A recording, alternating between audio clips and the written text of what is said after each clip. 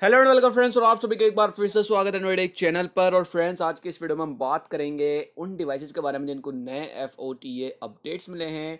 And यहाँ पर मैं आप सभी को बताना चाहूँगा, सैमसंग की हिस्ट्री में पहली बार नहीं कहूँगा, दूसरी बार, हाँ दूसरी बार ऐसा हुआ है कि सैमसंग के A8 स्टार को एक नया FOTA अपडेट मिला है। यहाँ पर जो पहले मिला था आई थिंक जनवरी का था, और वहाँ पर 200 समथिंग के आसपास की अपडेट फाइल थी। एंड नाउ यहाँ पर 94 या फिर हम कह सकते हैं 95 MB के आसपास की अपडेट फाइल है, जिसके अंदर हमें जो है सिर्फ और सिर्फ अप्रैल 2019 का सिक्योरिटी पैच देखने को मिलता है। ना ही तो सैमसंग इसके सॉफ्टवेयर को इंप्रूवमेंट कर रहा है, ना ही कोई फीचर ऐड कर रहा है।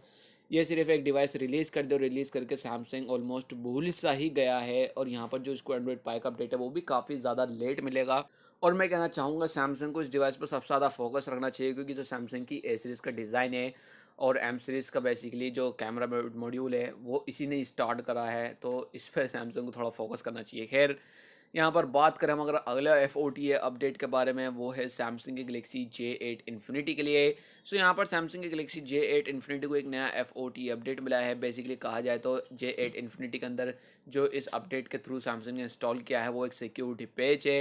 एंड ये जो अपडेट है आई थिंक इंडिया में थोड़ा टाइम पहले हमें मिल चुका था, जहाँ पर हमें जो है फैब्रिक 2019 का सिक्योरिटी पैच देखने को मिलता है। इसके अलावा यहाँ पर जो अपडेट की फाइल है वो 86 MB के आसपास की है।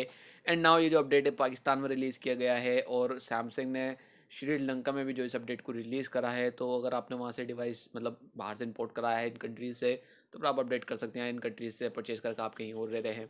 तो खैर, यहाँ पर सैमसंग की वीडियो प्लेयर का भी अपडेट आया है, तो फिर आप सिंपली अपने गूगल प्ले स्टोर से भी होता है थिंक, बट जो सैमसंग का गलेक्सी ऐप है वहाँ से जाकर के आप इसको अपडेट कर सकते हैं।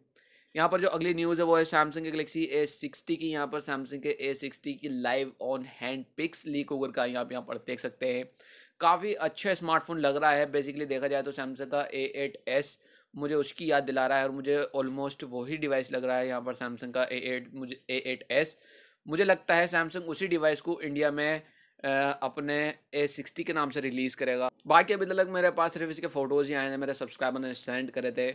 अगर आप चाहते हो मैं इसके ऊपर पूरी डेडिकेटेड वीडियो बनाऊँ तो मुझे बताना नीचे कमेंट करके। मैं इसके कंप्लीट जो स्पेसिफिकेशन है वो सभी ढूंढ ढांड कर एक वीडियो में जोड़ कर आपको उस पर को दिखा दूंगा, तो बताना नीचे कमेंट करके। और यही था आज की इस वीडियो में। अगर वीडियो अच्छी लगती है तो लाइक कर दो, शेयर कर दो, नए हो तो यार चैनल को सब्सक्राइब कर दो। मैं मिलता हूँ आपसे किसी ऐसे अगले इंटरेस्टिंग वीडियो में। Next video signing.